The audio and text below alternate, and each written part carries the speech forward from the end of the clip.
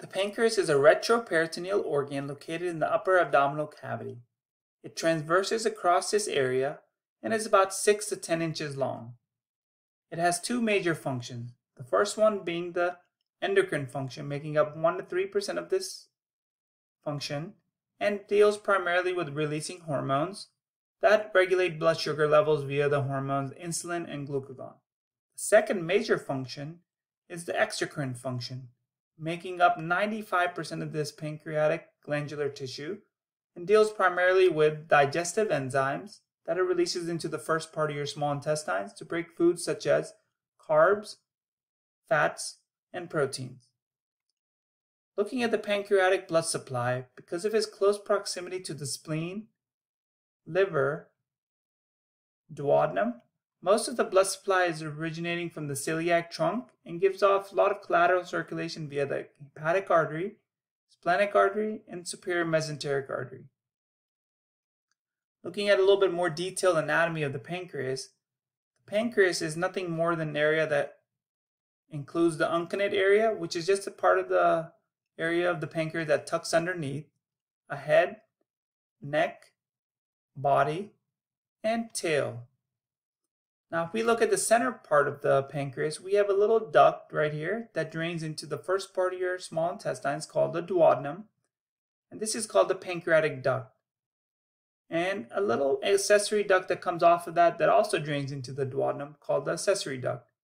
Now, this is the duct that is going to drain the digestive enzymes and eventually making their way into the first part of your small intestine to start breaking your food groups down.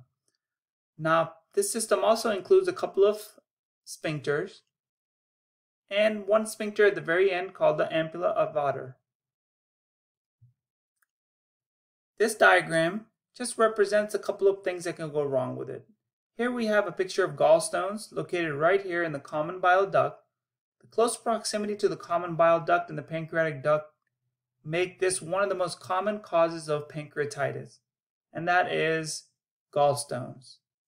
Gallstones making their way from the gallbladder via the cystic duct, common hepatic duct, common bile duct.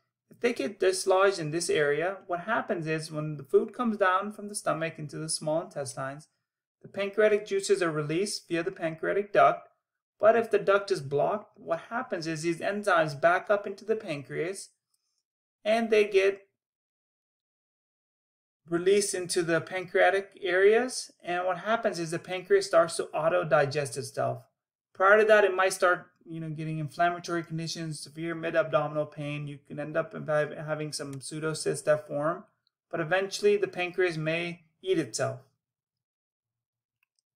Now, looking a little bit more detail at the pancreatic duct, we can see a lot of cells come off of the pancreatic duct, inferiorly and superiorly along the duct, and these are called the acinar cells and making up the exocrine function of the pancreas. And they're going to deal primarily with the digestive enzymes that are going to get released from these acinar cells into the pancreatic duct and eventually making their way into the duodenum. Now, the other function is, you see sparingly, you have these cluster of blue cells. These are the endocrine cells. These are actually where the hormones are going to get released. This primarily is going to be the isolates of Langerhans, and this is going to be releasing the hormone insulin. But there are other few cells that are scattered along here, and we'll mention those here in a few seconds. Back to the exocrine function, the three enzymes that the pancreas releases is called the pancreatic amylase, which are primarily going to break down carbohydrates or starches into the sugars that our body cells require for energy. Pancreatic lipases, which are going to break down lipid or fat molecules, and pancreatic proteases, in which there are two types of proteases, trypsin and chymotrypsin, that helps break down or digest proteins. Now, there is a little bit of extra juice that's released, and that is bicarbonate. Bicarbonate is also released by the acinar cells because of the high acidic contents released from the stomach into the first part of your duodenum. The bicarbonate is an alkaline solution that kind of neutralizes this acidity, so you don't eat yourself over here and end up having duodenal ulcers.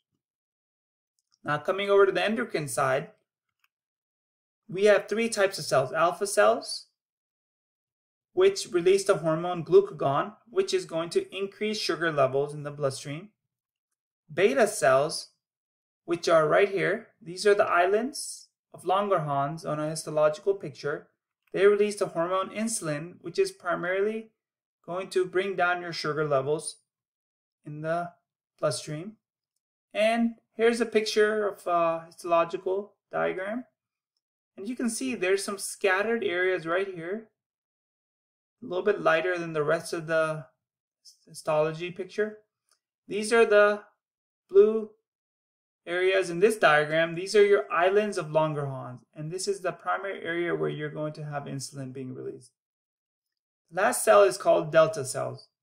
These guys release somatostatin, which is basically your regulator of these two hormones, and it inhibits glucagon and insulin and keeps them in check.